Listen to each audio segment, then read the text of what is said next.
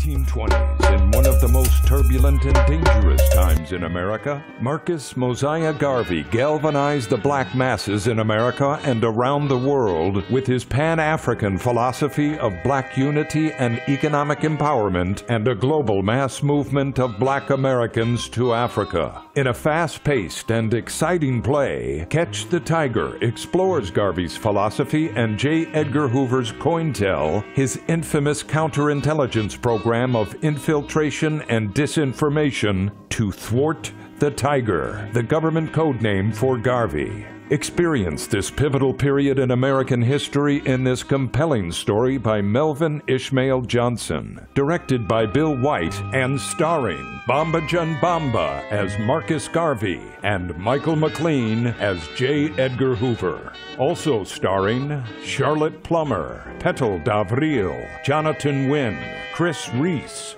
Ashley Olivia, Dee Dee Stevens, Roger Payano, TJ Ba, Mohammed Ali Ojarigi, Max Brower, and Peter Laughlin.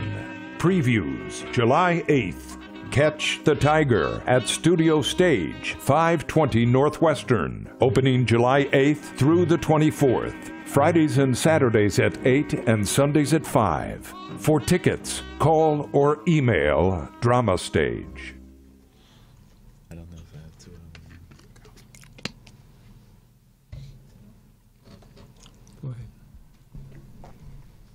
Okay, welcome to Theater in Focus. May the peace and blessings of the life-giving creative spirit be upon you and upon your family. My name is Melvin Ishmael Johnson, coming at you live from Morris Media Studio. My co-host is Bill White. Our call-in number is 323-293-3375. Our topic is the meaning of Marcus Garvey. And I'm delighted to have with us in the studio the cast and director and the writer of Catch the Tiger, which opened last week at the Studio Stage, 520 Northwestern Avenue, right here in Los Angeles. And the play will continue for 2 more weeks, Friday and Saturday at 8 o'clock p.m. and Sunday at 5 o'clock p.m. Ticket information, 213-908. 5032. To purchase tickets online, blacktheater.org. BLACKTHEATER.org. First, let's go around the table and make introductions and the role you play in Catch the Tiger. Let's start over here with Brother Muhammad. Hello, peace and blessings. My name is Muhammad Ali Ojadagi. I am playing the role of Joel Augustus Rogers, and I'm delighted to be with you. What up, everybody? This is Bamba John Bamba. Yeah, that's right. Bamba John Bamba. Yeah. Right. So I'm originally from Ivory Coast in West Africa, for those that don't know. But I'm playing Marcus Garvey. Let's have some fun. Let's do it. Mm-hmm. I'm Bill White. I'm the director of the piece and producer. Please go ahead. Okay, let's go over to... Hi, my name is Michael McLean, and I'm playing J. Edgar Hoover. Hi, my name is Max O'Brower, and I am playing the Reverend James Eason. And later on, I'll be taking over for the role of Joel Augustus Rogers. Mm-hmm. Okay, Bill, let's start off with you. Can you tell us what the play is about? Yeah, The play is about a period of Marcus Garvey's life when he began to rise in New York and in the world, and J. Edgar Hoover's efforts to stop him. Marcus Garvey was a black nationalist. He was from Jamaica, and he preached black empowerment, and he also preached black self-help and a connection with Africa. In fact, he wanted a lot of Americans to begin going to Africa, returning home, and developing Africa as a homeland. The play takes place in over the period when Marcus Garvey was from about 1920 until about 1928. And it introduces a lot of very important characters in the play. J.A. Rogers, who was which you'll hear about later. J. Edgar Hoover, who was a young J. Edgar Hoover, who developed that COINTEL program, subsequently developed the COINTEL program. And COINTEL program essentially talked about infiltrating organizations that the government didn't like and using disinformation to create factions within the organization. So I think that's kind of enough. Let's go on. Well, let me ask you this. What is the biggest challenge you found in directing this piece? The biggest challenge was the number of locations. The play takes place primarily in New York City, in Garvey's office, in Hoover's office, in a bar, in a restaurant. So that, I think, was the most challenging part of the piece. Another challenging part of the piece, of course, is to find the right actors. It's so important in a piece like that, where you have the variety of actors who are excellent actors, because without being really excellent actors, that the play doesn't work. And we're lucky to have some great actors working with us. What do you think is the major message of Marcus Garvey for that time period and the time period that we live in now? Black self-help, black empowerment,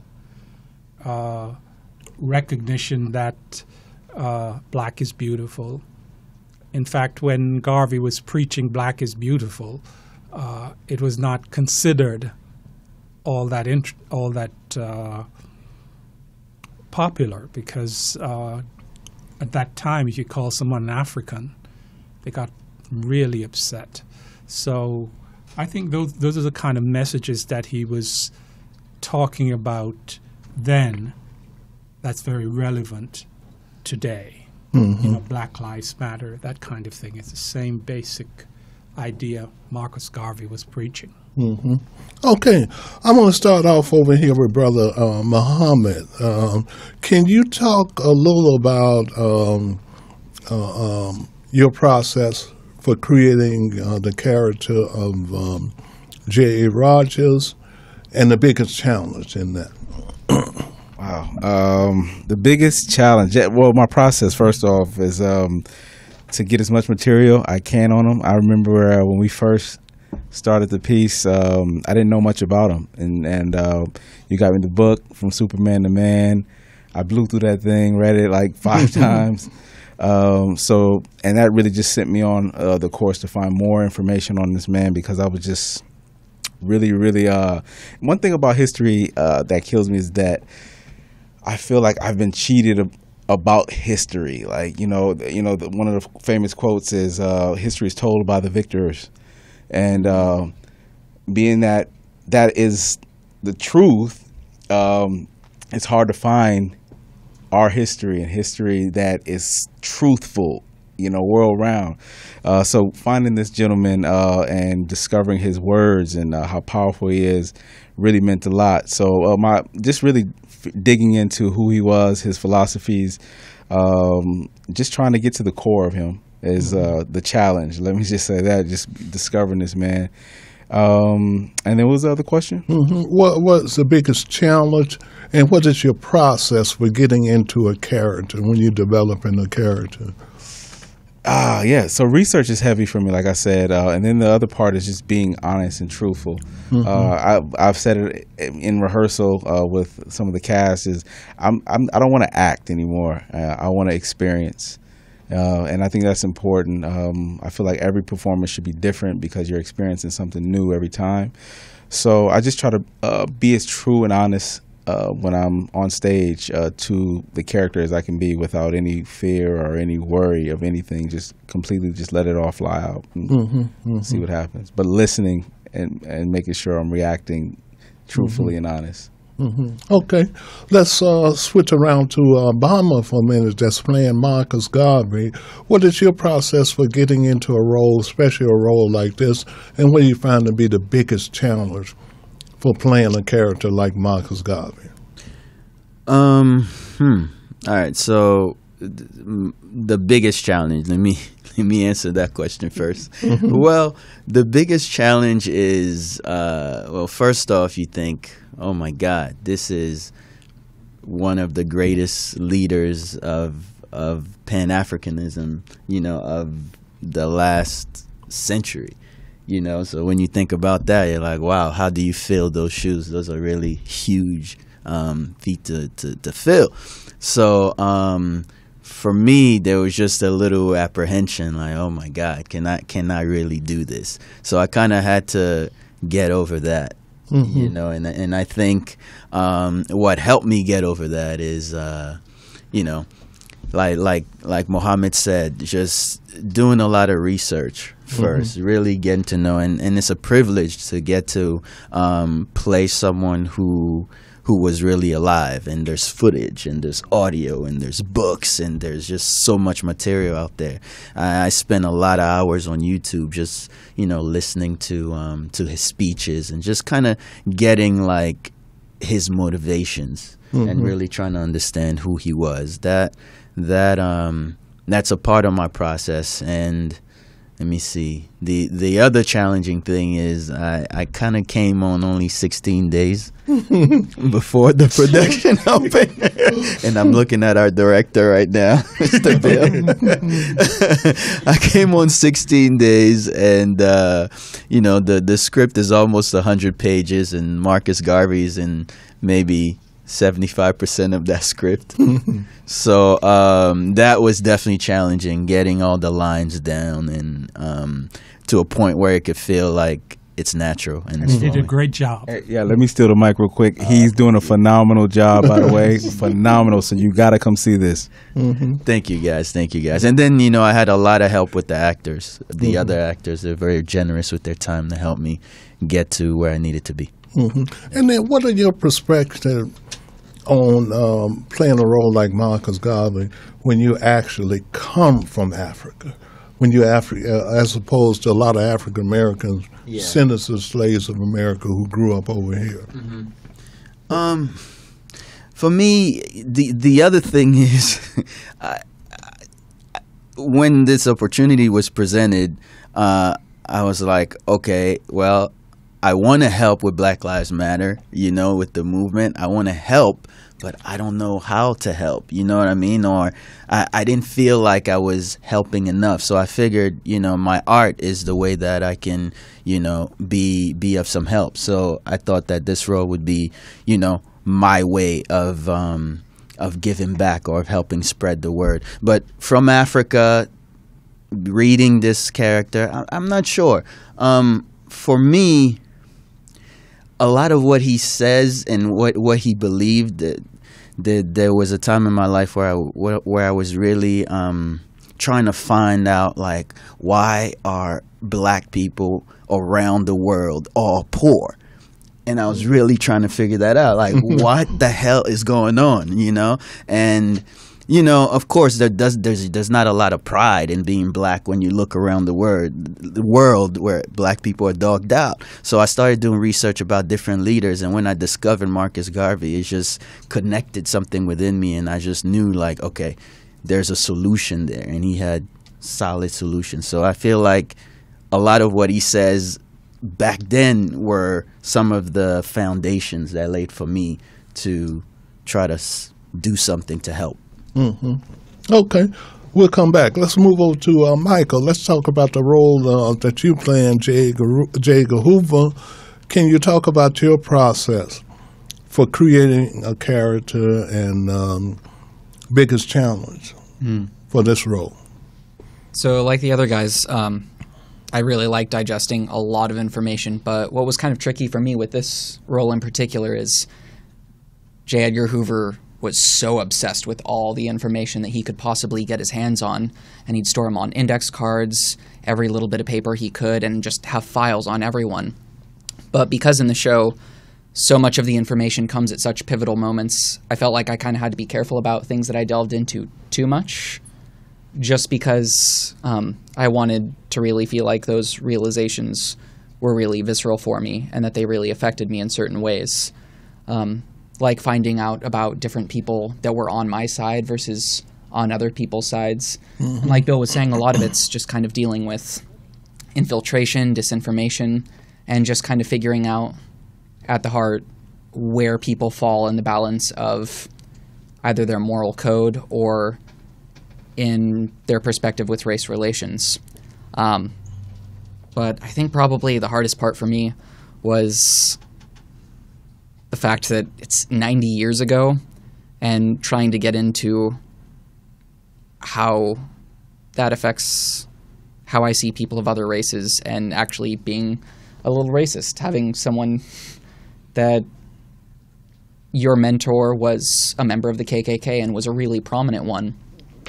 And then knowing that for J. Edgar, everything was, I need order, I need to make sure that America is secure, and thinking that a lot of that was Negro rioting, which a lot of it meant occasionally brutally putting people down or making sure that you subjugate people and being okay with that. Mm-hmm. Mm-hmm. What is your approach for creating a character as an actor? What do you try to capture first? The voice, the outside look? Well, first thing I did was kind of just do my research as the general information, figuring out where he's from, upbringing, the kind of school that he went to and everything.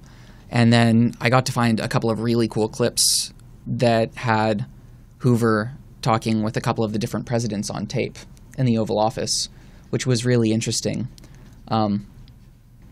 But the more research I did, the more I found that everything was his later years, which he's very settled into his sense of power. FBI's already been founded. He already has his entire support base.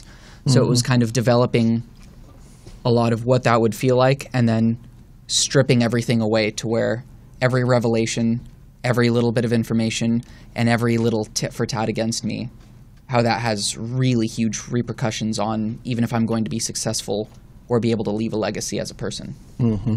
Okay, we'll come back. We're going to discuss Hoover in details.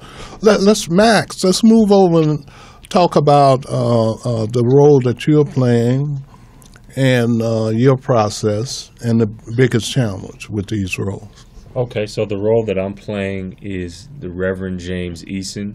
Actually, I'm also going to be taking over for Joel Augustus Rogers.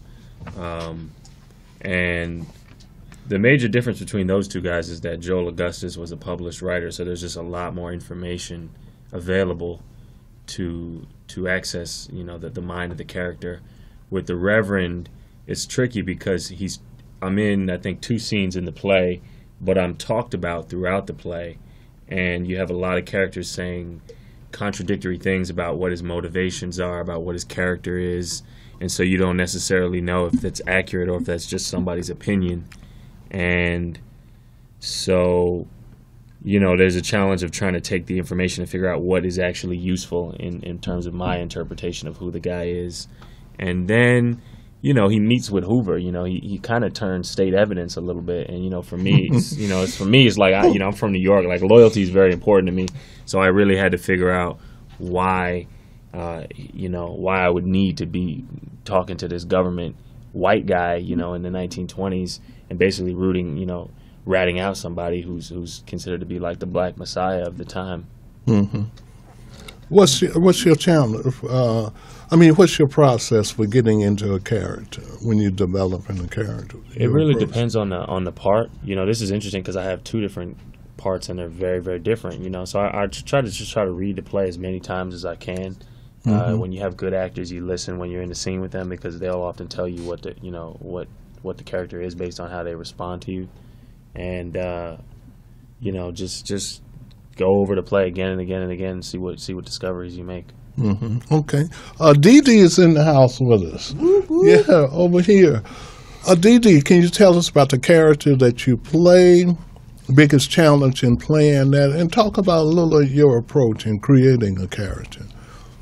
Amy Ashwood Garvey is the first wife of Marcus Garvey.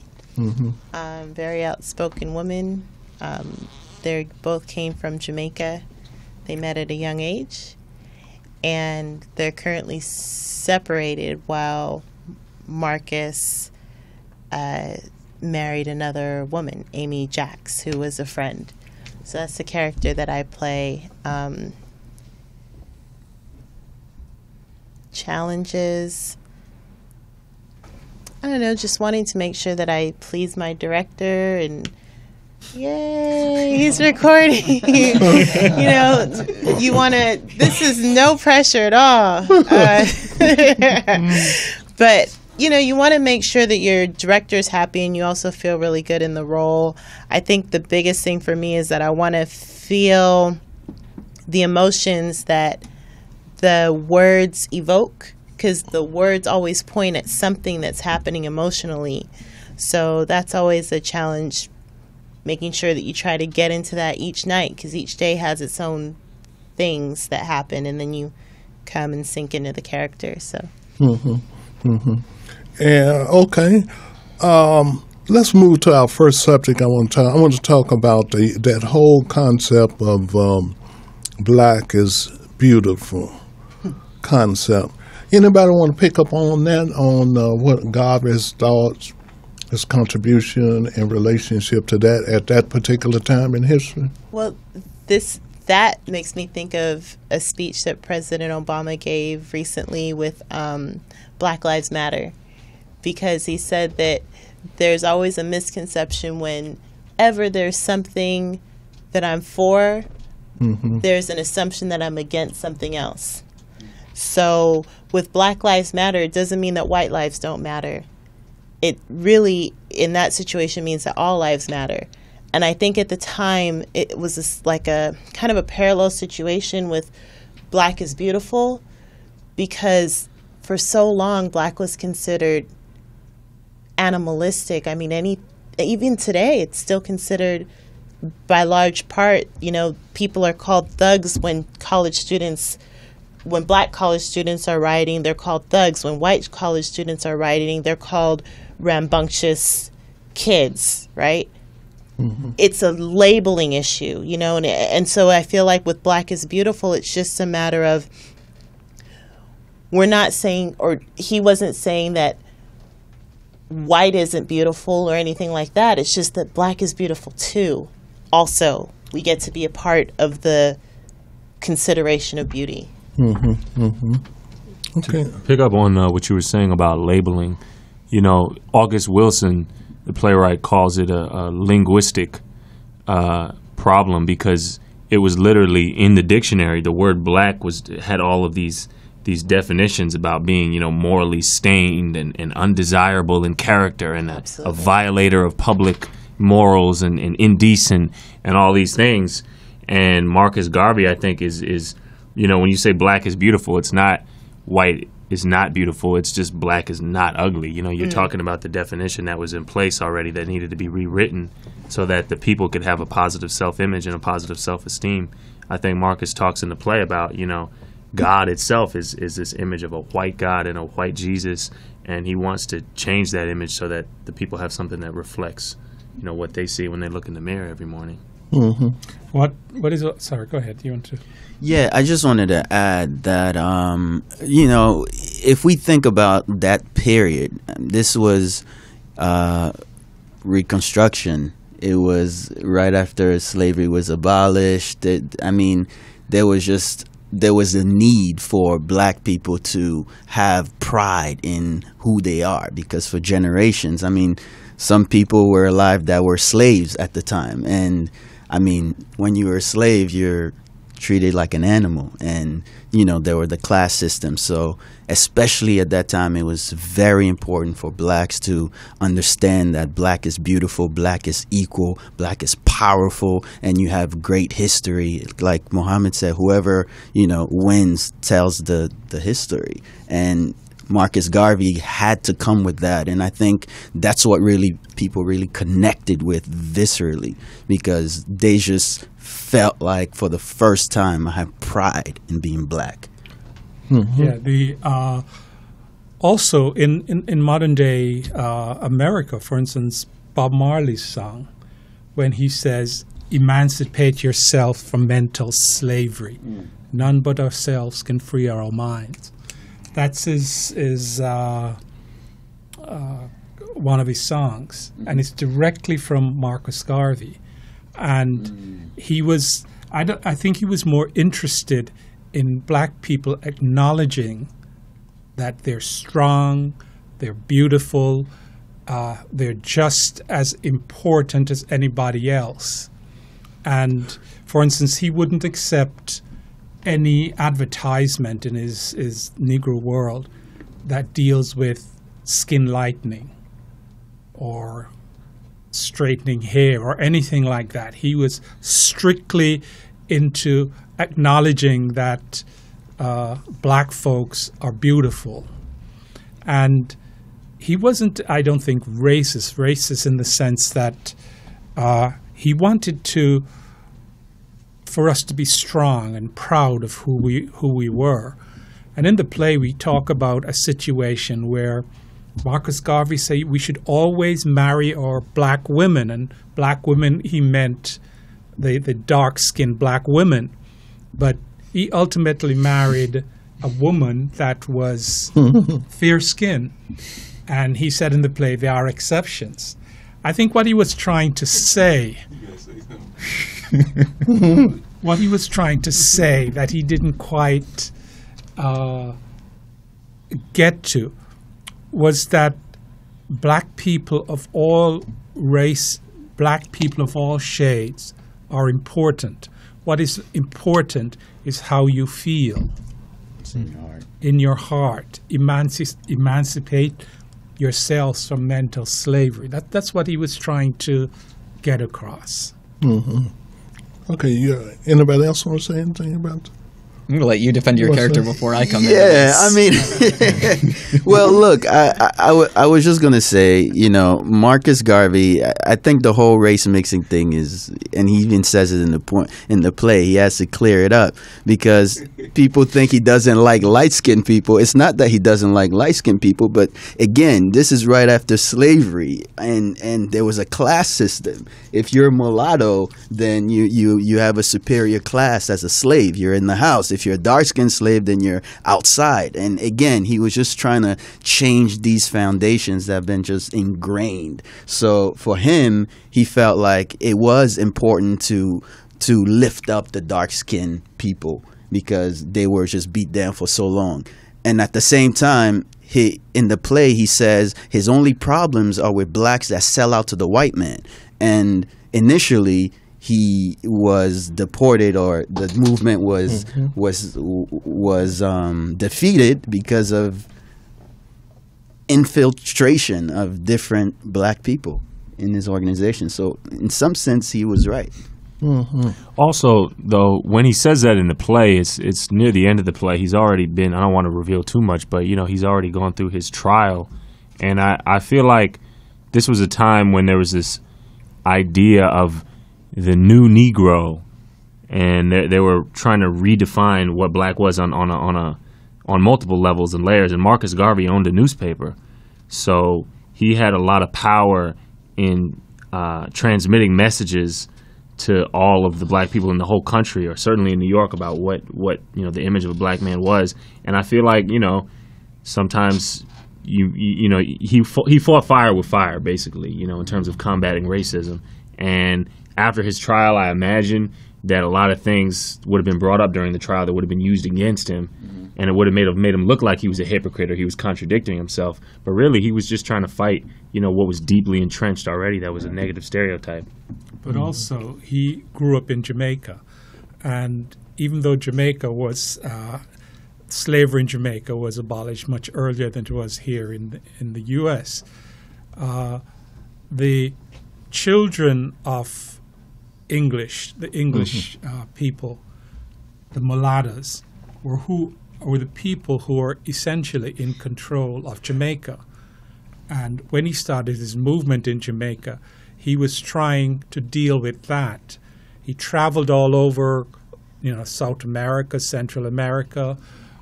He went to London, He spoke to Africans and so on, and found that Jamaica was not the exception. It was happening all over the world that he had seen, and he had spoken to people, and he had seen that. And don't forget, you had the South African situation where they were really uncomfortable with black people and wanted to keep them as slaves. So, and he was quite aware of all of this. So his reaction was not about the mulatto color, but how they felt about black folks. And I think that's one of the failings of the entire movement, is unfortunately because Garvey didn't have as much power, and like we were saying earlier, history is written by the victors. He had all this wonderful opportunity with the Negro World newspaper to kind of create the positive image going forward, but there had been so much history kind of rifling against them that it was very easy for the people in power to point out, well, this looks really hypocritical, and be able to keep taking them down a few pegs, because there had been this institutionalized system that had already pointed to, this is what we need, this is what's right, this is what's beautiful, that it becomes really hard to fight against that, and very easy to point out, well, we have all this infighting, we have people within this entire race that can't even decide for themselves what's good and what's not. So for my character, it becomes really easy to be able to say, oh, look at all the infighting. We can't have this. This is a problem. They keep creating problems. This is why all this has to stop. Negro rioting, things like that. Okay, let's talk a little about the economic philosophy of Marcus Garvey, which I thought was very important, which he inherited basically from Booker T. Washington. Booker T. Washington inherited his economic philosophy from Andrew Carnegie, who basically developed modern capitalism. So let's talk about the economic philosophy of what Marcus Garvey was trying to do then, and is it relevant today? Brilliant. So relevant. Hashtag bank black. I saw that going around on social media today. Talk about it a little. Bank black. That there are a number of African American owned banks in the country, and that there's no reason why people of color shouldn't put their money into black owned banks to build the wealth within the community, and you know, have developed relationships with bankers and people who can give them loans that are going to be more better interest rates and so forth. Okay, what do you think is keeping this from happening? Well, I think there's stereotypes even within the black community about, you can't, it's like sketchy. You don't want to put your money there. You don't know what's going on, like things like that. I feel like it's often just easier, just like, some of the banks like Chase. It's like there's more locations and stuff. It's like if you're not conscious and intentional about what you do with your money and stuff like that, the options are it's a narrow path to find a black bank, to find a black grocery store, to find these things. There's a great book about it called Our Black Year by this woman, Maggie Smith, and she and her family set out to spend money only at black-owned establishments for a year, and this was in Chicago, and this was only a couple years ago, but she found it really, really difficult to do because there's not a lot of information about it, and there's just not a lot of businesses, and then it was just a lot of other problems too that she just discovered along the way. Money is such an interesting thing in the black community. Has always been an interesting word for me because I'm from the Caribbean, and I don't know, but the black community, I found that money is just, I don't know that the typical African American household gets the same sort of personal finance training that I've seen other households get. Like, I was raised in San Jose, California, and some of my friends, you have conversations around dinner tables at some of the friends' houses where it's like, these are investment conversations. Like, we've always had intelligent conversations in our house, but it's not necessarily like, here's here's mock $5,000 to see what you would do with it in the stock market or whatever. Let me coach you on that, on how to invest. And not only that, I was just involved with fundraising effort from a film school, and these were some foreign students who had a very creative way of funding their film, which was a little sneaky, so I'm not going to give details about it, but like even the notion of how to fund this film is something I and the people I know would have never thought about. And they're turning a $10,000 film into a $50,000 film as a student film.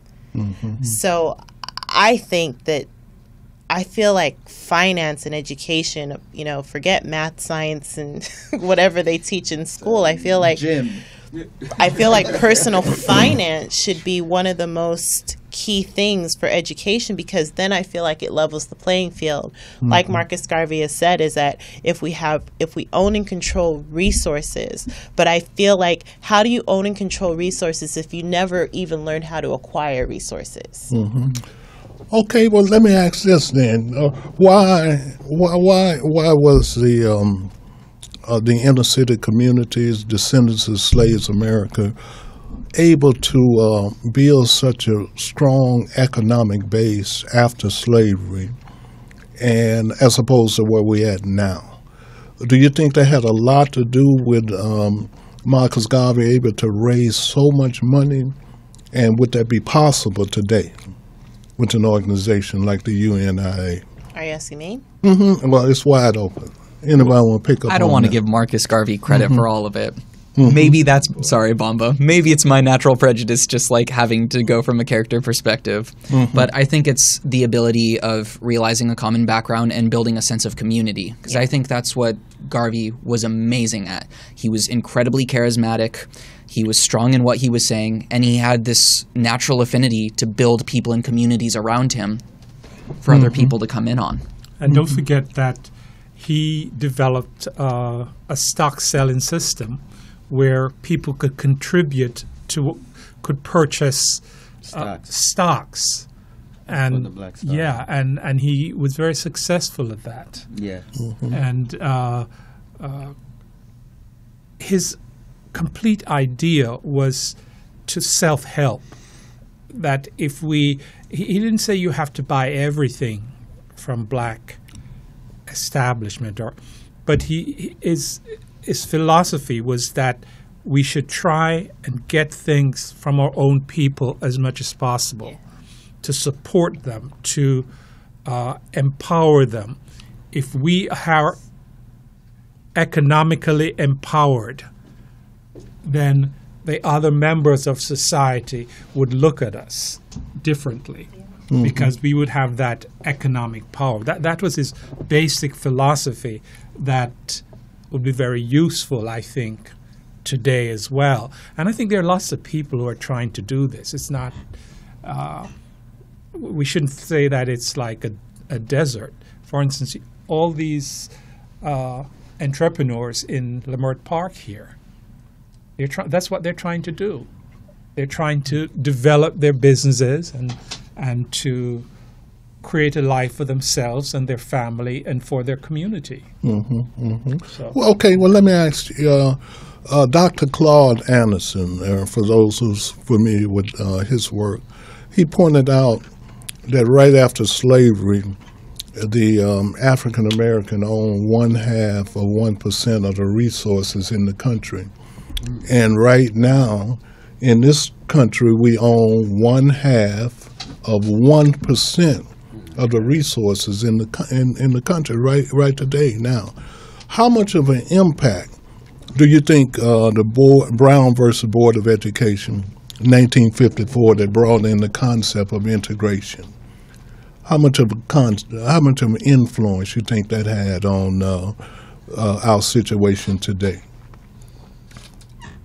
Well, I mean, I don't think I know as much about that, but what I do know is there were some there were some black communities, or a lot of black communities, that were prospering because it wasn't integrated yet. So you had to be in your community. If you needed food, there had to be someone that owned the food. If you needed a bank, there was just like flourishing black communities because everybody was just supporting the system. And next thing you know, integration happened, and everyone kind of left. At least those who had the financial muscles left and went to another neighborhood, and I guess that depleted the community.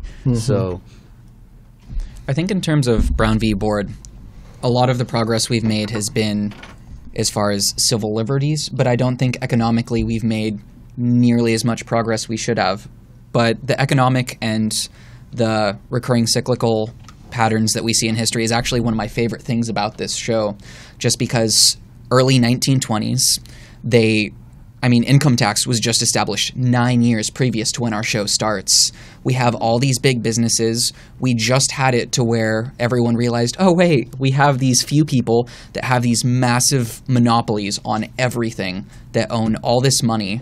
And you were saying Andrew Carnegie, one of the founders of the idea of the economics policy, was someone who didn't really start realizing, oh, wait, more people should have wealth, until he was later on in his life and started regretting things.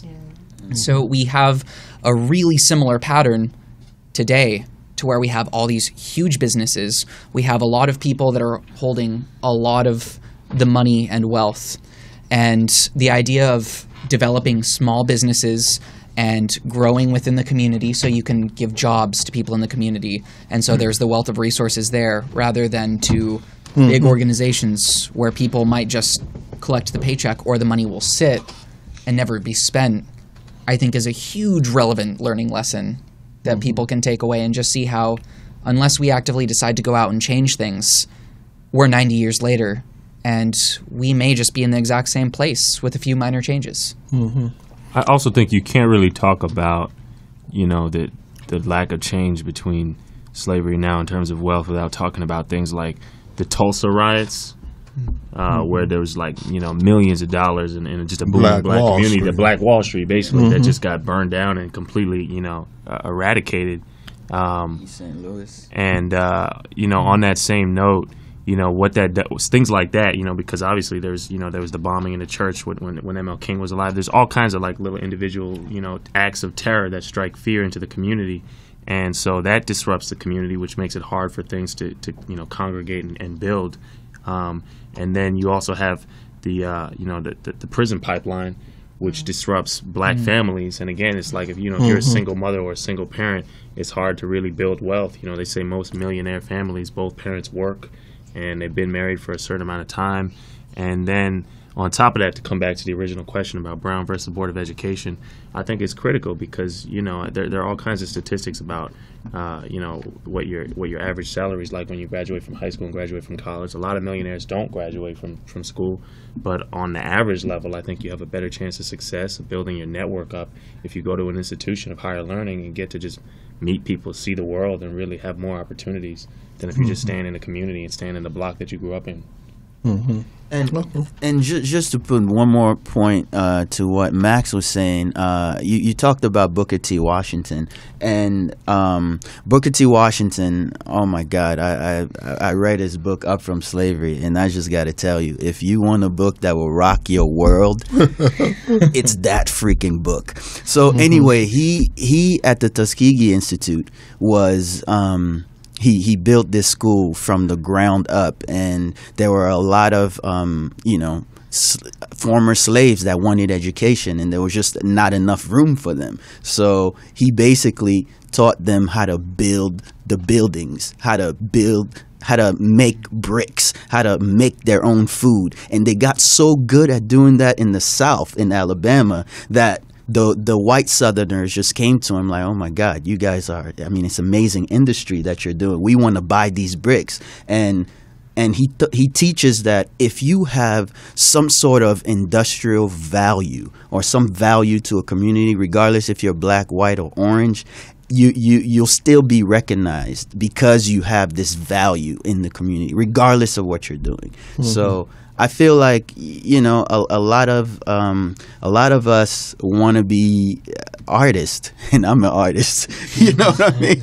And a lot of artists end up broke most of the time, only by, like, you know, the 2-3%. But we just need more thinkers. We need more scientists. We need more engineers. You know, that's what we need. More like people that can make stuff. Well, actually, what you just said here kind of introduce some of the philosophies that are introduced in the play. For instance, Marcus Garvey agreed with Booker T. Washington, but his philosophy was much more far-reaching. You had Booker T. Washington, who said we should concentrate on the industrial part of our society because you'll always be needed, while Du Bois said education is the important thing. His talent is 10th. So there's that clash that still goes on today. You have that presidential candidate, the black presidential Republican presidential candidate, Ben Carson, and his point of view, and Booker T. Washington it's very similar. And you have a lot of intelligentsia in America who feels, no, you have to go to school, you have to get an education, you have to be know what is going on in the world. And then we have A. Philip Randolph, who says none of that is important. What is important is that we have a community, a socialist community, who can share things and who can have unions and who can be sure that your working conditions are important. Those are the tensions that are happening today that was happening then. You at that time you had women's suffrage, had just gotten the suffrage, I think in 1920 or 21. There was prohibition. There's lynching, regular lynchings down south. It was a very interesting period, but a very dangerous period. So you have the same basic issues there. The women's movement, the gay movement, everybody is trying to identify themselves as important. But you have other issues that are flowing through the society. We have Trump, who is saying, no, let's stop.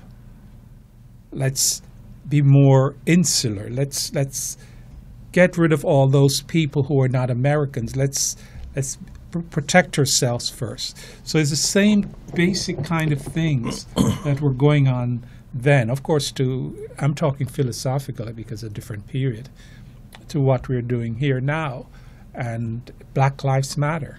It's an important issue that Garvey was trying to promote. He didn't say Black Lives Matter, but he said Black lives matter to you and to society and to everybody, which is the same message.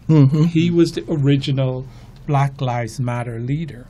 Yes, because the quote that J.A. Rogers used was in response to, I'm sure, when you think about the East St. Louis riots and the number of people that died, as opposed to the ones that's dying today, the young men. But let's take a little short break. We're going to play that trailer, and we're going to come right back.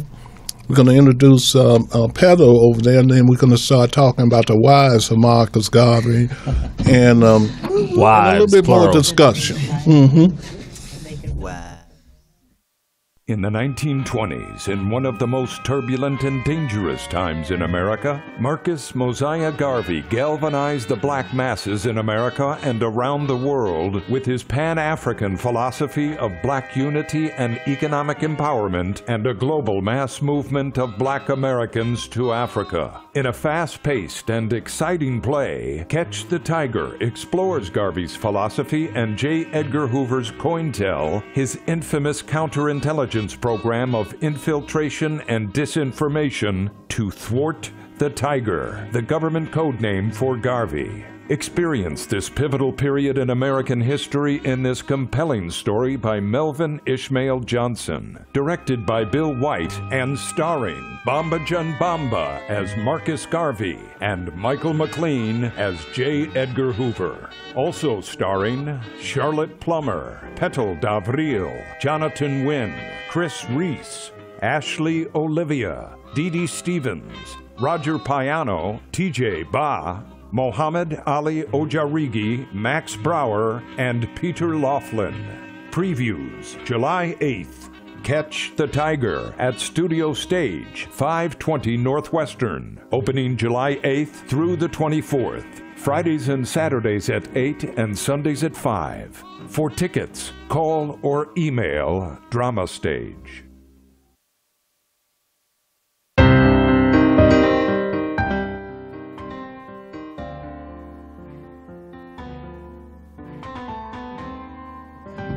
Okay, we're back with this cast of Catch the Tiger. Our call-in number is 323-293-3375. Give us a call if you want to. And also on Saturdays at 4 o'clock at the Studio Stage, we do have a pre-show cabaret.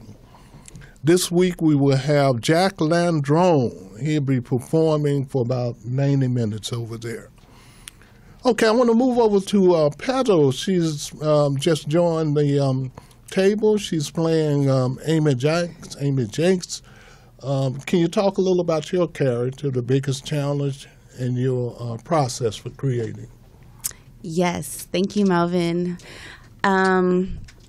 In creating Amy Jacques Garvey, I did read her biography, and in my preparation for her role, I basically just applied what she was about, what she stood for, how she was brought up, and kind of took it backwards because she's, in the beginning of the play, it's a young Amy Jacques.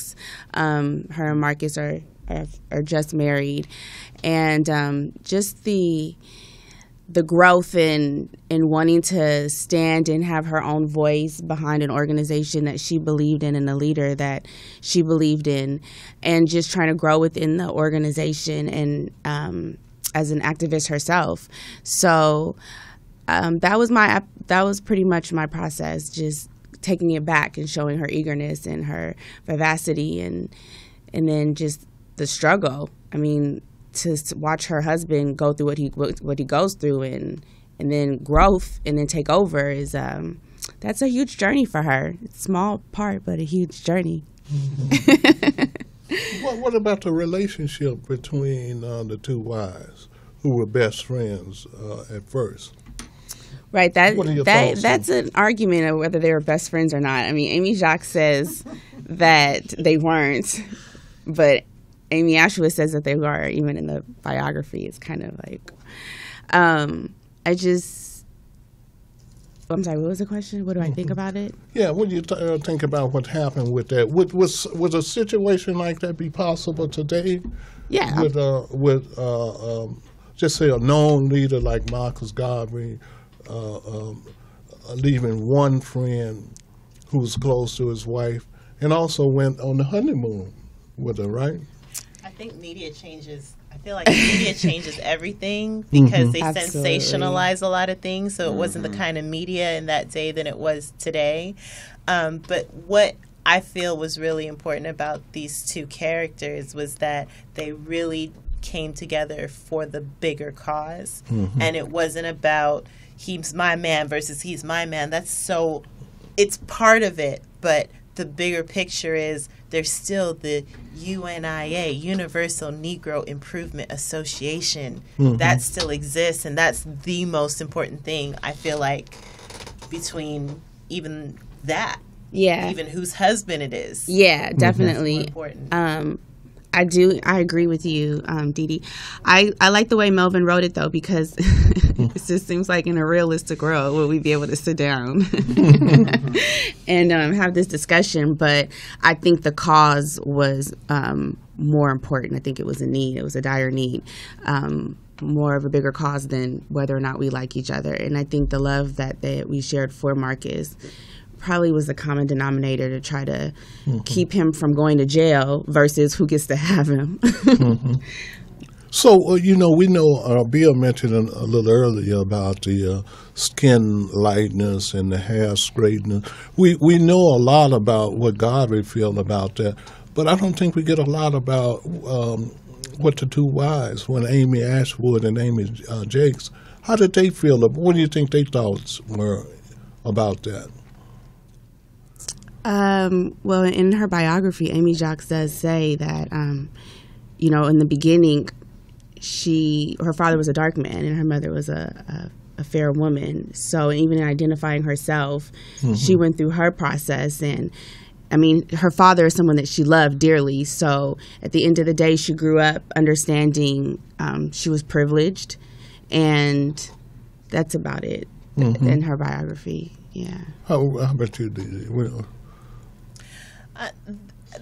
That's such a complicated thing, just because as a woman of color I have a darker complexion, and there's a lot with that even today. Like we've come a long way, but there's still a lot of things when it comes to beauty. I'm an actor pursuing a career in television and film and all of that stuff, and sometimes the reactions are like, so it's one of those things where it's like you have to find your beauty within yourself. And I think that sometimes that can lend itself to becoming even more what other people would consider conceited, almost, because it's almost like you're overcompensating for the fact that I must be beautiful in order to feel okay about myself, and someone else looking in might be like, oh well, what do you mean you're beautiful? Like, yeah, I have to tell myself that. Don't worry about it, Right. Kind of a thing. So, but and also too with Marcus Garvey, he says in the line, he says in the play, darker the berry. I mean, he doesn't say darker the berry. He says that's Tupac. That's Tupac. He says, wait, what is the scene between you two? What is it that you say? You choose Amy Jacques, who's fair skin, over Amy Ashwood. Yeah. Who's a true black. And I said there are exceptions. Yeah. So I think that tackles some issues that I personally feel like, as a woman, being dark skinned and fair skinned is one issue. Not issue, but one part of it. And then there is the whole, if you're darker, you're closer to Africa issue. So to me, I feel like that's like a double question that's hard to really answer, because I don't feel that a woman is less or more beautiful whether she's dark or not, or fair skin or not. But that's not where we're going with this story. But even with Marcus Garvey, though, it is interesting because it's what do you think about that, Marcus Garvey? Well, Marcus Garvey. No. Well, let me address this race mixing issue thing. Don't give it away. I believe that everyone should be proud of their skin color, but because there's been a destruction of the black race or anything that's darker in India, in Asia, in Africa. Yeah. I mean, skin bleaching creams are still going rampant today, all over the place. When people are getting cancer from it. I mean, I have cousins, like my mom's sister, kids who are using it, and they're educated. They graduated from school in America, and they're using skin bleaching cream. And I'm like, what the heck is wrong with you? But it's this thing where it's like, I feel more beautiful. So again, there's just this really deep entrenched thing within our society, within especially the black community or any community that's darker, that lighter is better and you're treated better in society. I mean, I think when it something comes we're down still to struggling with. confidence is sexy. And I think what was really good about what Bill was mentioning earlier about in the newspaper that they didn't put in straightening products or those images is it allowed people to embrace who they were and their culture, to really find that in themselves. And the more that we've embraced that, especially America as a young country. We were talking about this one night after we finished the show and went out to pizza. That was a heated argument. Yeah, but the number of like amazing oils and products that white people are just discovering because it's becoming more mainstream to accept things that have been known in other cultures, the more everyone is able to embrace how beautifully they naturally are and be comfortable with that. Mm-hmm. So not trying to change who they are, but embrace the aspects that already make them beautiful.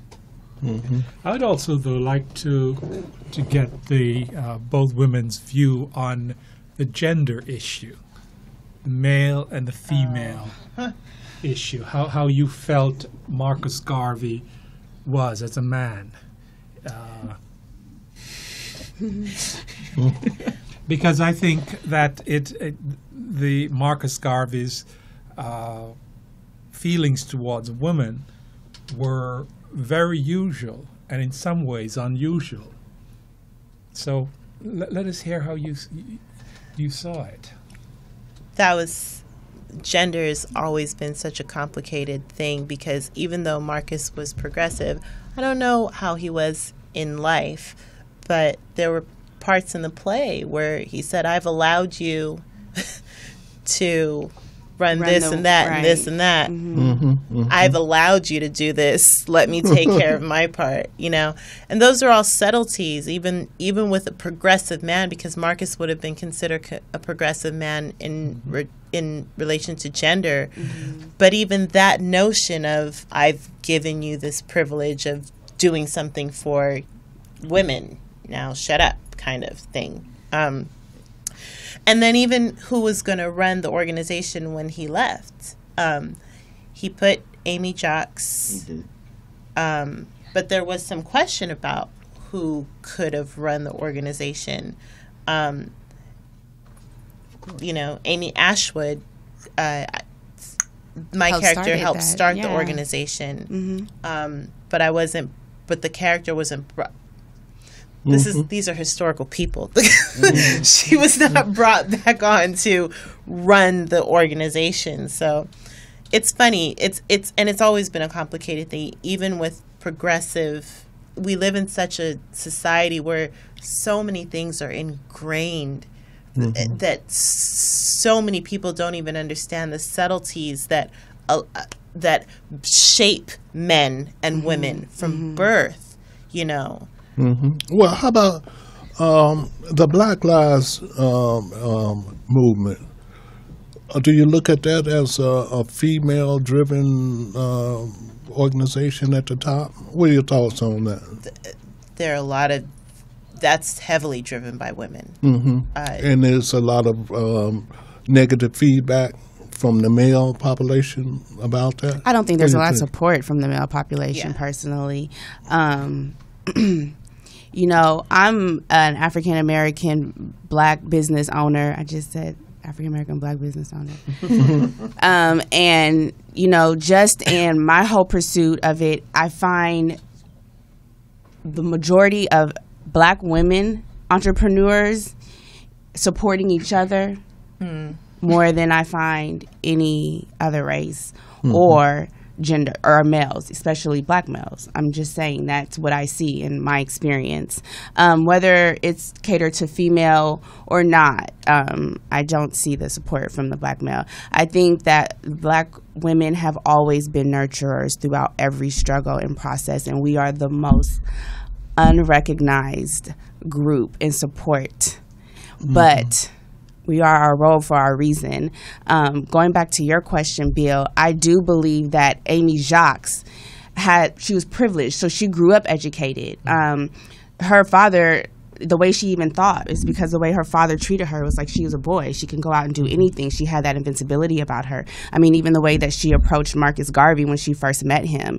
So I think that she also learned how to play her part as a woman because that's the way her mother raised her, and she was groomed to do that. So it was a woman who knew how to handle everything and work in the office and want something more, as well as play her part next to Marcus Garvey, which was an issue with Amy Ashwood because she was more independent and to the Harlem scene. She was doing her thing, and it was like for him, it's like, I don't want someone out there like that in the public light, and of course many other issues. But Amy Jacques was more the woman prepared to take that role as his wife, I think. And just to say, I mean, with the hundreds of thousands of other men within the UNIA at that time when even white women didn't have a vote, he still decided to put Amy Jacques as the leader of the UNIA. I think that speaks volume about what he thinks about women. But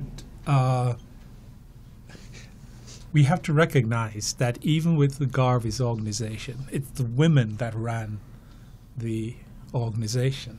The men had they were the head of the organization, but it's the women who ran the organization. And in fact, Marcus Garvey later acknowledged it, that if it wasn't for the women, the organization wouldn't exist. So it's the same thing today in the black churches. We have ministers and so on, but it's the women primarily who run the churches. It's not the is not the male generally. I think They behind definitely every fund black it. male leader is like it's the woman that's holding it down. You Well, know, and also Ashwood was a very modern lady. They were both feminists in their own way, but Ashwood was a woman who thought that she was equal to a man, and some men can do things better than she could. She could do things better than a man, but she had no issues with not being equal. And that's why I think she had that issue with Marcus Garvey, because Marcus Garvey was a very patriarchal kind of person, and Ashwood wasn't going to put up with that. Amy Jacques would put up with it, but she worked around him and probably gotten more out of Marcus Garvey than Ashwood would ever get, because it's two different personalities, but there were still strong feminist women, and this was in the 1920s. right. Yeah, So I think that's one of the great things about this show too, is we see that whether it's Hoover, whether it's Garvey, a lot of people like to surround themselves with very strong, capable people, but the shortcomings of both Hoover and Garvey were an intense sense of ego. And when that got in the way of someone can upstage them, especially in a period to where the man feels he has to be forefront, then suddenly that had to be pushed out of the way. So in the sense of Amy Ashwood goes for a more feminine woman who works more around him, like you were saying, and uses more of the feminine charm to get what she wants, but who is also still very capable. So we see that he has this natural pull and attraction to the people that can get things done. It's just like you were saying, the guy had to be in charge, and it's just that little bump of, we can have these things, but we can't hand over the reins, that ultimately did some of that in.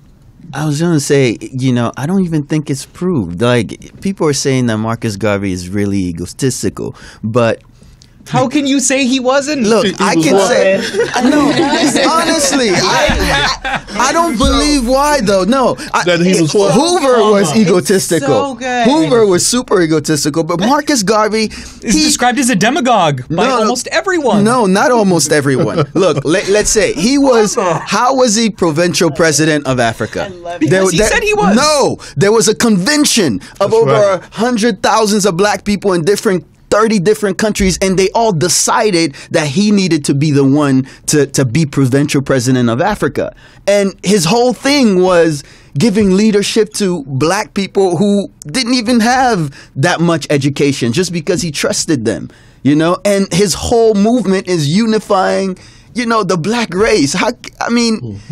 You definitely need to be strong when you want to accomplish something like that. But egotistical, I don't know. But see, that's where To be considered the provincial president of Africa, there has to be a lot of ego there. Yeah. It's like Obama running for president. There's an awful lot of ego there to think that he can do this. Yeah. And also with Obama, a country voted him in.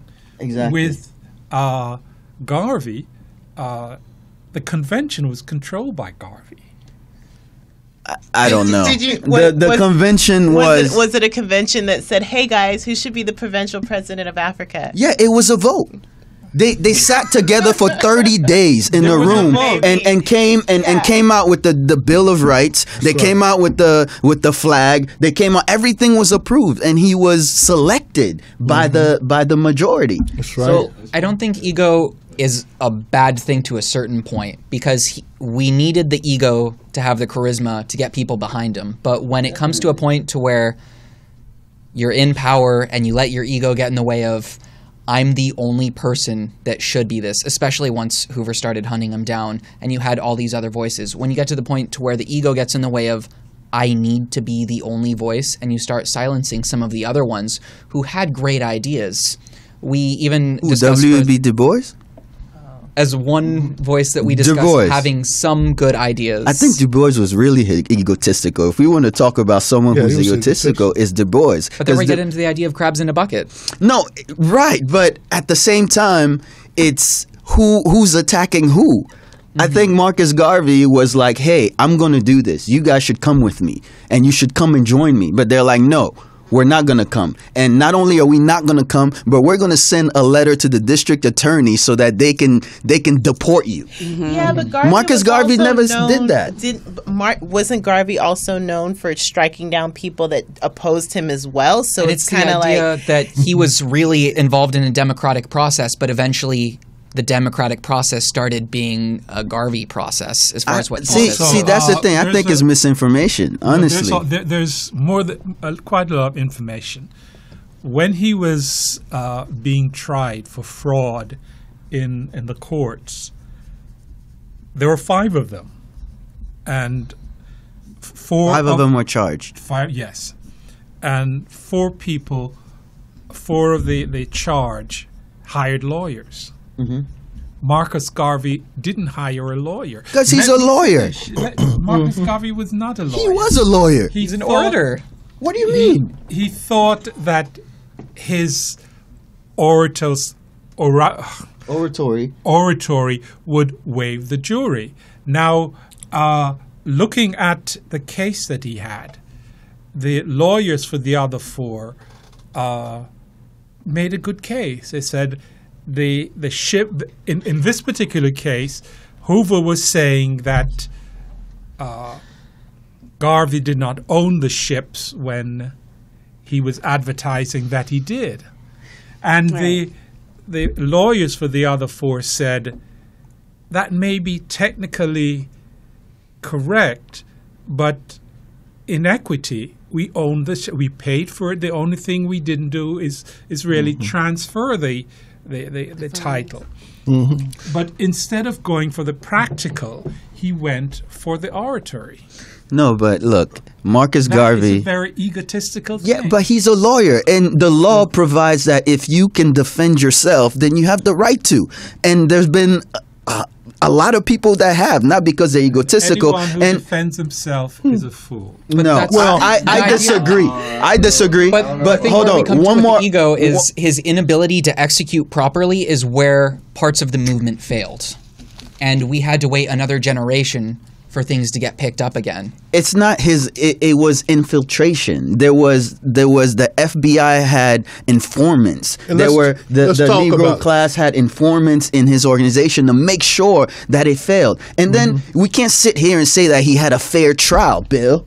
No, was that trial fair? No, he didn't have a fair trial. So how can you say that he lost because he was defending himself? Yes, if he had done a proper attorney, they could have gotten him off easily. Look, Benny Dancy. I think he was probably doomed to fail. You're right. He was doomed to fail. He was going to be the one guy that if they were going to get anyone, they were going to kick him out. But we all know that. And they even sent a petition to Obama to sign that they should remove that charge on Marcus Garvey's name. Mm-hmm. And what did Obama say? Obama was like, I got more important things to do. No, he just said it was posthumous, and that's why he couldn't do it. He was what? It was what? What does that word mean? He was dead? And therefore, it made no sense. What do you mean it doesn't make sense? That's what he said he doesn't do that. Well, the 4 African American city councils, they going all the way back to Jan Perry. You know, they had the letter on the table that pushing for that. Yeah. They endorsed that. But look, let's talk about confidential informant number 800 for a minute, because I think that's important in relationship to J. Edgar Hoover.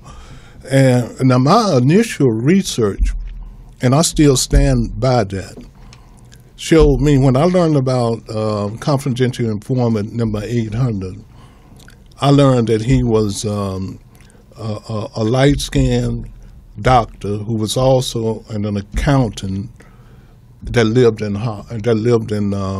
Harlem. And then later on, there was a lot of other information that tried to undercover his identity. And I always looked at that as being disinformation to keep people from knowing who that real individual was.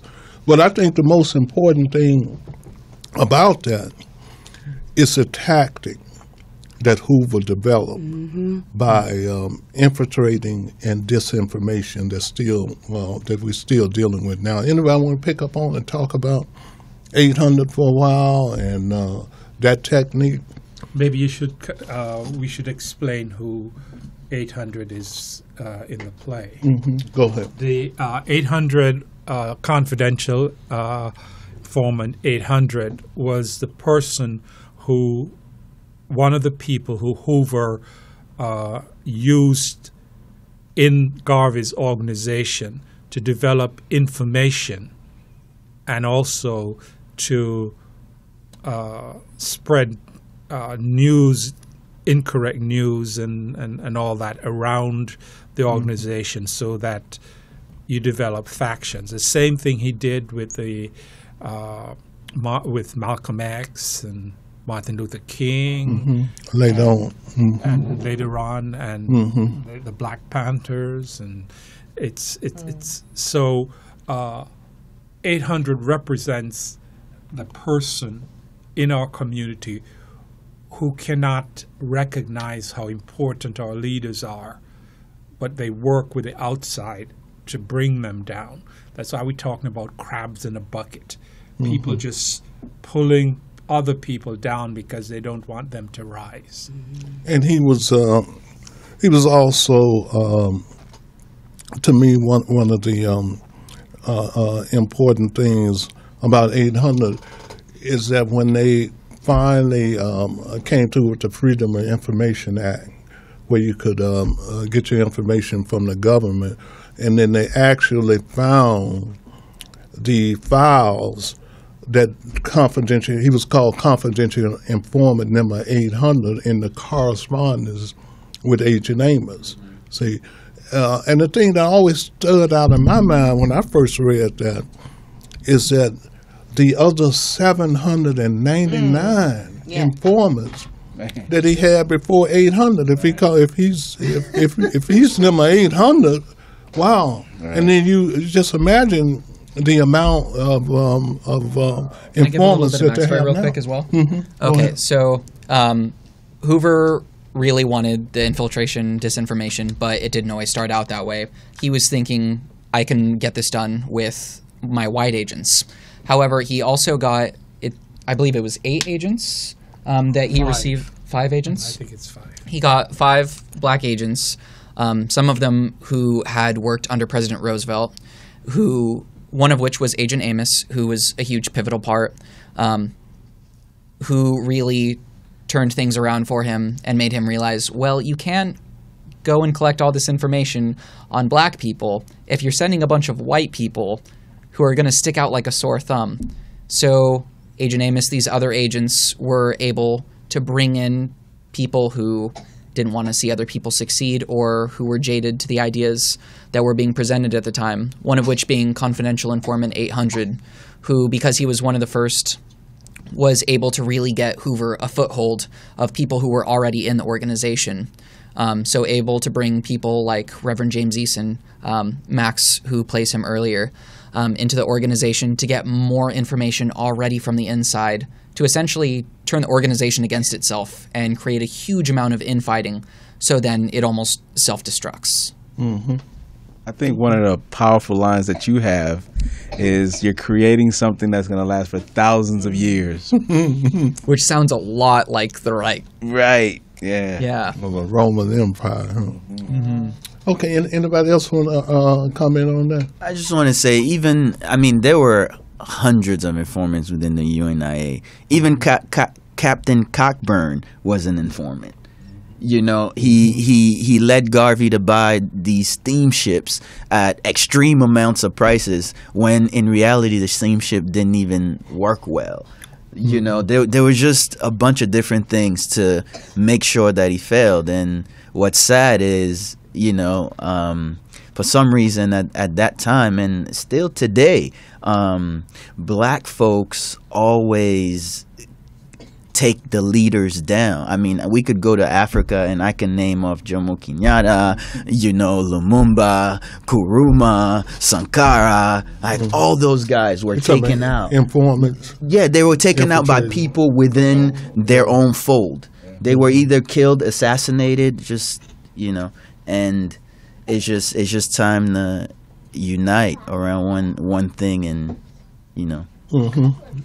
Captain Cockburn was reputed to gotten bribes for recommending the ship.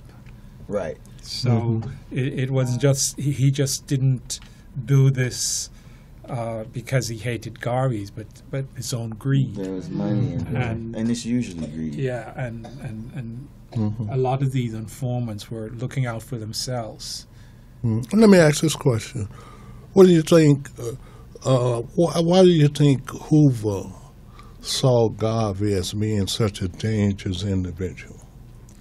I think anyone intelligent at the time could have seen, here's someone who's really charismatic and has the potential not just to move people's minds, like Dr. Du Bois and some of these other people, but when you have the ability to viscerally move people's hearts, to really get them behind something to where they want to devote their life to it, that can be dangerous, especially when their thing, we talk a little bit about it, how in 1919 there was something called the Red Summer of Riots, to where there were just riots everywhere, this huge explosion of activity, and there were thousands of people in a bunch of different major cities that died. There was property damage everywhere, and that level of instability is a huge threat to the national order of things, and just to the idea of people being able to feel safe in their own homes, in their own cities. So the idea, especially for a white man at the time, that a black man can undo all the work that you're possibly devoting your life to and that people before have devoted your life to, is a really, really scary thing. So I think just that alone made him scary. And the fact that he was able to get the momentum and community behind him just made all the more a necessity to make sure that a figurehead fell. Okay, anybody else? Yeah, to add on top of that, I mean, let's look at the big picture globally, because this is 1920s. This is before independence of African nations. And African nations, I mean, African nations even today back the governments of all of Europe.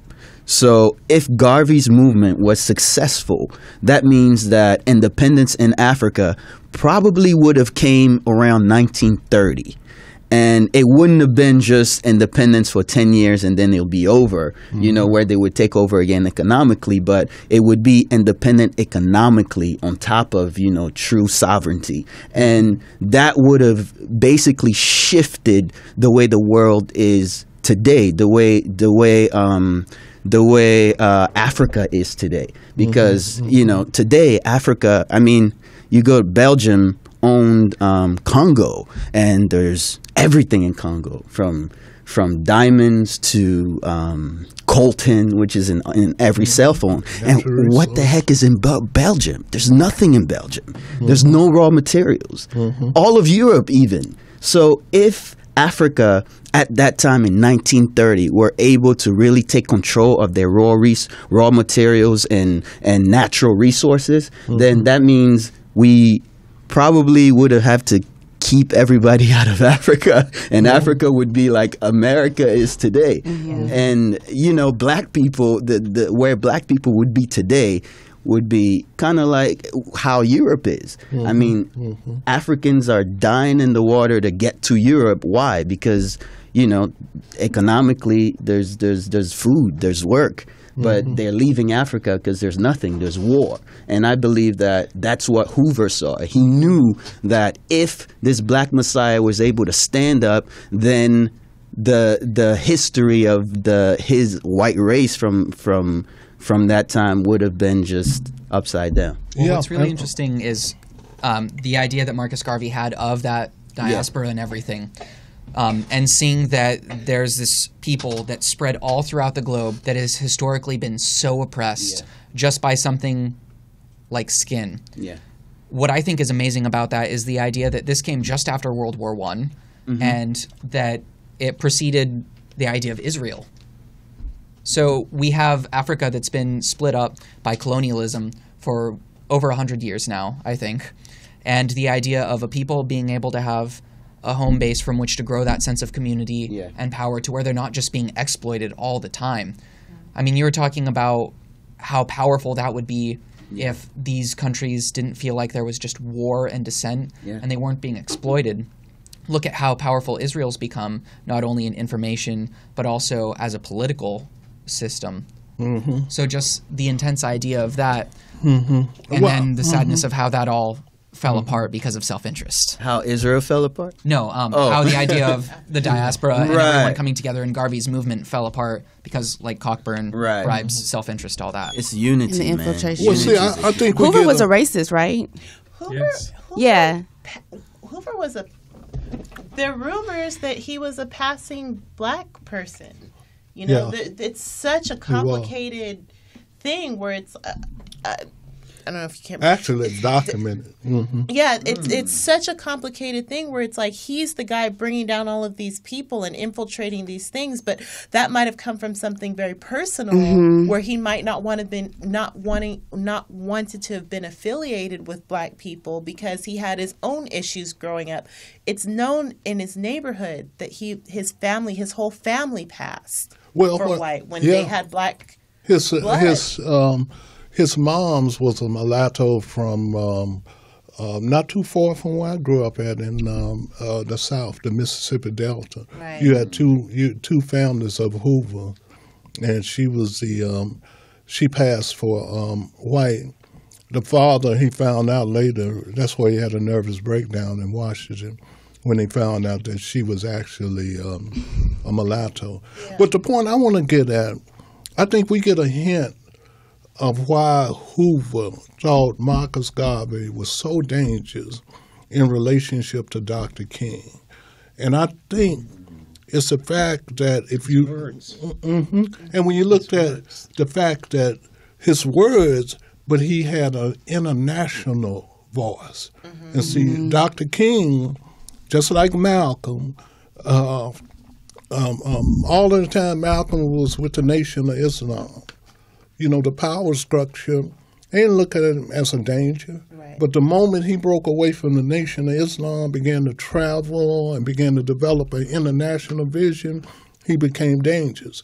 And when Dr. King, when he spoke out against the Vietnam War, after he had an international voice with that Nobel Peace Prize, he became dangerous. And I think he reminded Hoover of Marcus Garvey. There's a memo called the Hoover Memo that actually says this to prevent the rise of a black messiah who can unify the black militant masses. And that's how he saw Dr. King. Because I think Hoover always, to me, represented capitalism versus communal or communism or socialist, whatever because I think he inherited that from Attorney General Palmer, because all of these guys had come up when the Russian Revolution had just flipped the Soviets over from being a capitalist nation to a communal nation. And most of your intellectuals and your artists in the United States at that time, they preferred that system. That's why they destroyed the Federal Theater Project, in terms of that. Anybody want to pick up on that? Yeah, I think what you're talking about, the idea that this was a time when, because ideas could get out, they could catch fire very easily. And being able to have someone whose words could move people so quickly to get behind ideas was dangerous. So I think what he saw, and then what Hoover later had to deal with reincarnations of what he saw as this being a problem, was that there was a symbol there. And Garvey's ability to create a symbol to give people – Garvey was really brilliant because a lot of the things he did were later repeated by global leaders. Hitler creating a sense of nationalism and pride. Garvey gave that with uniforms and just the pride in skin, giving a flag to people. So the idea that you can have a symbol for people to unite behind was dangerous, because if there's no one who has the gumption to stand up and make a stand, you don't have to worry as much because they have to organize first. And he started off as an international man. Before he came to the United States, he already understood the world on an international basis, as opposed to a lot of the other ones who developed it later on, even Dr. Du Bois. And I think we should discuss Dr. Du Bois for a while and the NAACP. Anybody want to pick up on that, what was happening with that? All I could say, as far as what I've gleaned from reading Booker T. Washington's book, it seemed like the first prominent black man in America after slavery was Frederick Douglass. Correct? Would I be right to say that? And then after that, one of them. I mean, the first one, right? Then after Frederick Douglass, it was Booker T. Washington. And then after Booker T. Washington, I believe W.E.B. Du Bois wanted his turn. And then out of nowhere, Garvey comes from Jamaica. And Garvey has all this movement and all this thousands of people behind him. And, you know, we're talking about egos. W.E.B. Du Bois thought that he should be the next leader of the black race. I definitely thought the ego. You know, and you know, Marcus Garvey gave him a run for his money. And I feel like as far as if we want to look at his leadership, what was he really able to accomplish with his talented 10th?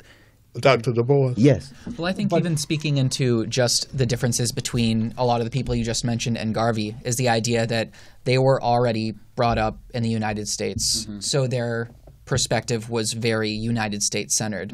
But you had Garvey that came in with a worldview. Yeah. So he had the ability to give people an idea that was larger than themselves, which is so much better than saying, oh, hey, look, there are a bunch of really wealthy people. Let's try to integrate ourselves into that. Yeah. Instead, he was saying, no, we can be bigger. We can be better. We don't have to put limits. And we can also, you must also understand that Du Bois adopted a lot of Marcus Garvey's program in his later years. For instance, he died in Africa. Exactly. He went to Africa. So right. it's our history is a very complex one, and we have to really.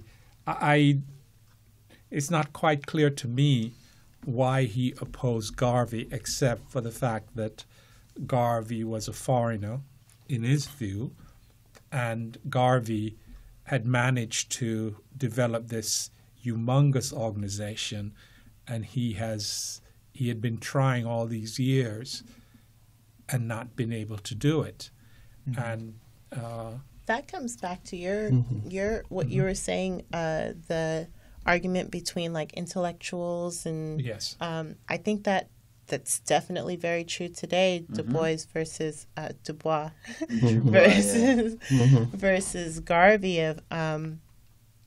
There are a lot of educated people who are black that have nothing to say to people who are uneducated, who are black, that have nothing in common as far as they're concerned.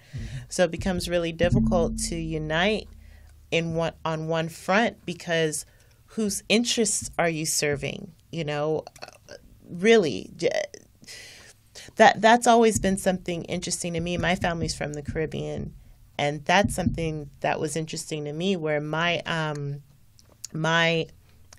there were people in my family, and it's changed over time, but there were people in my family who didn't like American black people. From Jamaica? Or what? From Guyana in South America. That, like I said, that has changed over time, but the perception, right?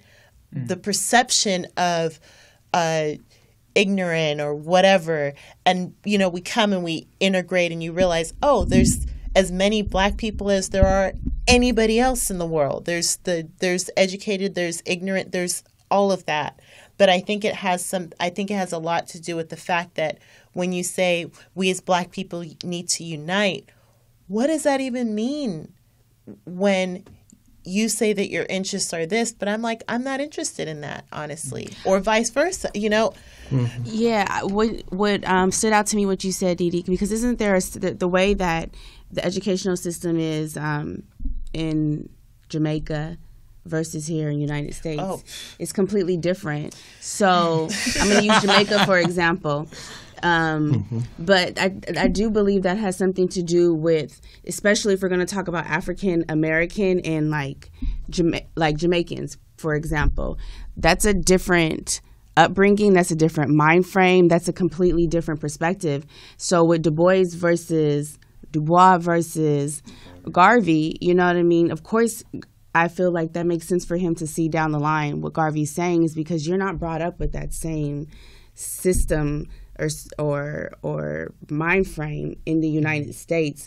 We are more watered down, and I say watered down because if you don't know your history and if you don't know how you descend from Africa, you're lost, and so you don't have that same, I don't know the word I'm trying to find, spirit or thought process or mind frame as if you were brought up in Jamaica. You seem to know a lot more of where you stand in the system and the way that the whole social economic process works in the educational system versus the United States. And I think that has something to do with the whole process, period, of all of our leaders from the United States versus international. But we must not forget that when in Garvey's time, the British was in control of Jamaica, and a lot of the brainwashing that was going on was what he was rebelling against.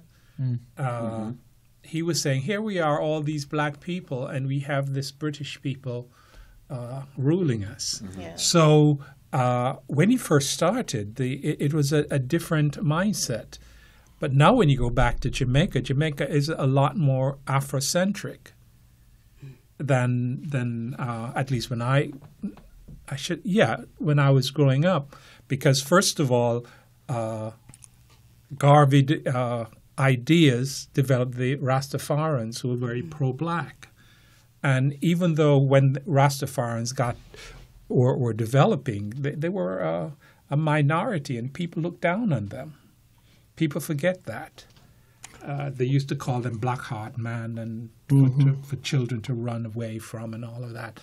So, but that influence infiltrated Jamaica and has gotten rid of all that, in my view, stereotypes. But it's still there, of course. But for the most part, it's going and it's getting less and less. Well, let me ask you about the contradiction of the Rastafarian, the way they look at Selassie and the way Garvey detested him. You know, can you say a few words on that contradiction? Because Garvey thought that he's like the head of the Rastafarian, the spiritual inspiration. We talking about Selassie, right? Yeah, but at the time, Garvey thought he was a sellout. Yes, Garvey thought he was a sellout, and Garvey went to his grave thinking that Selassie was not was a complete sellout and a hypocrite and all the rest. But that divided the whole. Yeah, with the Rastafarians, I've never been able to quite understand it myself, but they believe Haile Selassie was a prophet.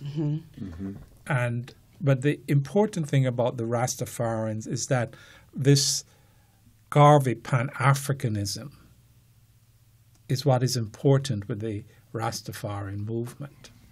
A lot of Rastas went to Ethiopia to live.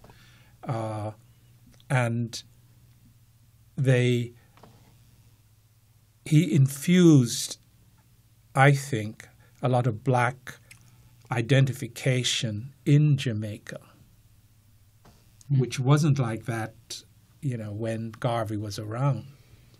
Garvey was a rebel when he said to the colonial powers, "Get out of here. You shouldn't be ruling over black people. Black people are an important people who have important issues, a great history, and you should leave." He was a rebel. And in fact, when he went back to Jamaica after he was deported, even though some Jamaicans applauded him, there were a lot of Jamaicans who thought he was a troublemaker and all of that. And even Garvey himself had a checkered history. Garvey was not supportive. But he met with the Ku Klux Klan because the Ku Klux Klan thought that we should be separate, white and black, and he thought that they would be useful in getting black Americans to move to Africa. What I really like about what... And so did Malcolm X, and so did Honorable Elijah Muhammad. But the interesting thing is, I don't think Marcus Garvey's whole plan was to get all the Africans to move back to Africa. He wanted to have a constructed government in Africa, like a homeland, like Israel, like the Jews. But I mean, his whole thing was economic power and economic control globally. And what I really like what you were saying, Bill, is the idea that Garvey gave them something really to personalize. Because I think the failings of a lot of the people, Dr. Du Bois being one of them, is that it was a very intellectual idea of the talented 10% will lead us forward, which for a lot of people is, well, am I even part of that? And it gives you something to sit back on versus Garvey being able to say, we have direction, we can actively go and do this, everyone can contribute. So people got to feel like I'm actually a part of something rather than waiting for someone to take me somewhere else. But see, one thing about a lot of people have the misconception about Dr. Du Bois and the talented 10. Right after he developed that idea, E. Franklin Frazier come out with the miseducation of the Negro, and Du Bois dropped it, but the main middle class, they held on to it. But he moved away from that. And as Bill mentioned earlier, the irony of the situation is that Du Bois is called the father of Pan-Africanism, not Garvey, and he is buried in Ghana. So that's the. I mean, Garvey never went to Africa. That was another thing.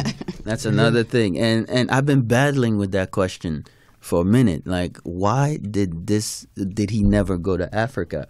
Or, to me, my answer is he never stopped organizing. They kicked him out of America. He went to Jamaica, tried to organize or started to organize. Then he went to Canada, started to organize. Then he went to London, kept organizing. And I think even the last thing. Yeah. Well, he talked about it like it was a place that was home. And I feel like when you go home, it's a place where you can rest. But he just had this great gumption of, I need to do this. I need to help everyone else. We need to lift each other up. Before he can go home. And the thing is, the reason he couldn't go to Africa is because the colonial powers, they controlled that, and they wouldn't give him. They wouldn't give him a visa. He couldn't go to France. He couldn't go to all of those. Yeah, Liberia selling out Firestone. Exactly. And oh my God! See, now it makes complete sense. They wouldn't allow him to come because he was too dangerous at that time to unite all the black people. They banned the Negro world from Africa. I know. Could you imagine if all the resources of an African country had banded together behind a movement and how dangerous that would have been? Well, the thing is, I said one thing before where I was like, if Africa was really able to unite back then, we would be like America today. And in a part, yes, but for some reason, more powerful one, but black folks have this forgiving and welcoming thing. It's just in our DNA. You know what I mean? And I feel like if Africans really took control of their resources, we would know how to really manage it and make sure everyone gets a little bit. But see, that's why Garvey was so dangerous, because I don't think that he was saying that we couldn't eventually work with people. Yeah. I feel like Yeah, what he was saying definitely. was that unite, Let's unite. have first. our resources, Because if we wait, nothing's have going our to happen. They're not going to just resources. give it to us. Right. And I feel like it's one of And Yeah, then and look where we to are me, today. yeah, It's that's like- why.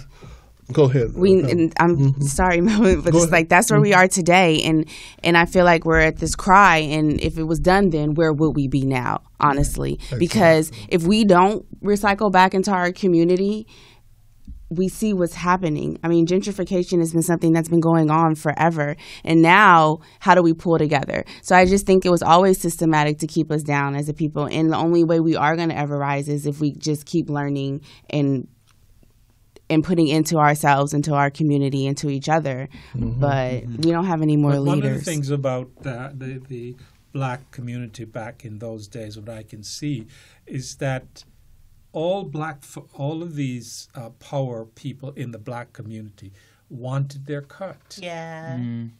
And Self-interest. I mean, you can't help sacrifice but your to- life to do it, though. You know what I mean? Well, It's one of the yes things and that I no. actually respect about Garvey, and I hate saying this because it strays away from character. Sacrifice his life.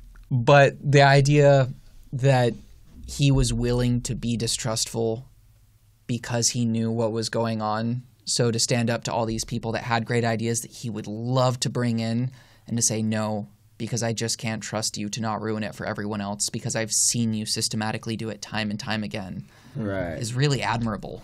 And then at the same time, he could have lived a rich, very prosperous life. I mean, you know, he had resources and money, but he decided to live a very humble life and stay away from his family, not really have kids until he got deported to Jamaica. Why? Because he was so devoted to the people and Let's- the advancement of the people. So Let's go around for some closing comments on your thoughts, Castaga, Marcus Garvey. Let's start with Didi over here. Closing comments. It's a great play. It's a lot of fun. And actually, these two main characters are the actors who play them. It's really funny. They're both really very powerful and passionate in real life. So I love that shows up on stage. So I don't know. We never it's- get to interact on stage. never So get it's to always the interact. passion that we have in our Yeah. interpersonal things But off stage. It's what you, the audience, feel. That's the I love the subject of this play. I feel like it's very timely, and I like my characters, so come see it. That's my closing thought. I love it. Hopefully you will too. Bamba? I think it's a great opportunity for me, for the cast members, for everyone to just come and get transported back to those days and get inspired and motivated by Marcus Garvey to know that you can do it yourself. You don't have to be white, you don't have to be black, but you can do it yourself. No one is stopping you. And there's a powerful monologue or speech that he gives where he says, whether it be in the physical or in the spiritual, I should see the day of Africa's glory. He says, look for me in the whirlwind, look for me in the storm, look for me all around you, because he will rise in death and help the millions of black people to the heights of glory. So I feel like his spirit is still around us, and I feel like he left an amazing legacy to lead us to that promised land he's talking about. So come check out the play tomorrow. Yeah, I'm a Marcus Garvey fan. I was really intrigued when I first saw. I actually did a short piece of Marcus Garvey many years ago at First Stage. As an actor? No, I directed nice. a This 10 big? when he just started doing the play. So I've always been interested. And then a few years later, I ran into him down here in Lamert Park, and he says, I still would like you to work on this. And we worked on it. I think it's a very relevant play.